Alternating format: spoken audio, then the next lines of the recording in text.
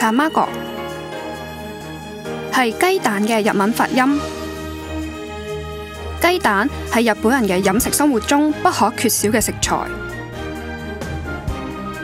而且雞蛋不單止係一樣食材，仲係日本文化同畜牧產業嘅象徵。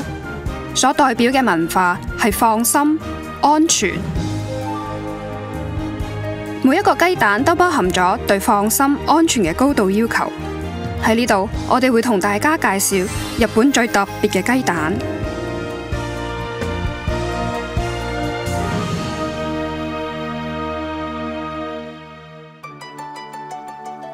一講到日本，大家諗到嘅係咩呢？風景、文化，或者係食物？日本料理又稱為和食。2013年12月，獨特嘅和食文化以和食日本人嘅傳統飲食文化為主題，成功申報咗世界非物質文化遺產。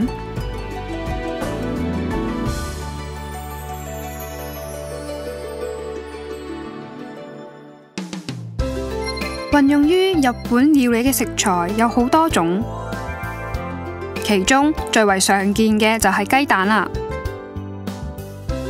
雞蛋因為容易購買，用途又多，所以喺日本非常之受歡迎。調理方式亦都有好多種，玉子燒、大阪燒、壽司等等等等，各種料理數不勝數。其中最特別嘅就係生食雞蛋啦，將生雞蛋同埋專用豉油淋上啱啱煮好嘅白飯，即係生雞蛋拌飯啦。雖然非常簡單，但係喺日本，無論男女老少都對呢味料理極為熟悉。壽喜燒係代表日本嘅火鍋料理。生雞蛋更加係不可缺少嘅食材。將和牛嘅肉片入鍋煮熟，趁熱煎上生雞蛋食用，對於日本人嚟講係不可代替嘅美味。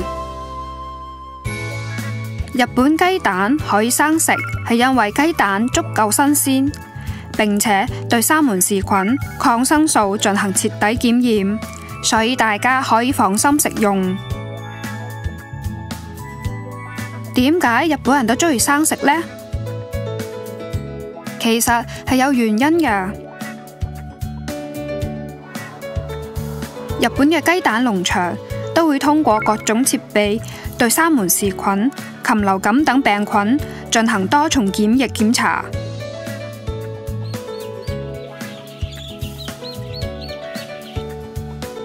到出廠為止，所有工序都嚴密管理。引進先進設備，並由人眼、機械進行重複檢查，對雞蛋嘅品質進行嚴格管理。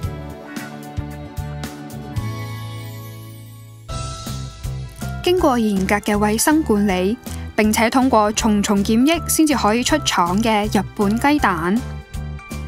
經過煎、蒸、煮、生食等方法調理，雞蛋最終變身成為日本傳統料理嘅和食，或者係日本人所中意嘅中華料理、西洋料理。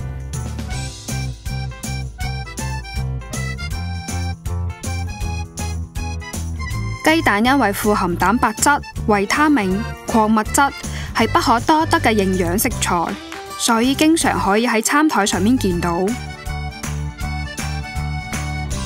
係營養均衡嘅健康飲食生活中不可缺少嘅重要食材。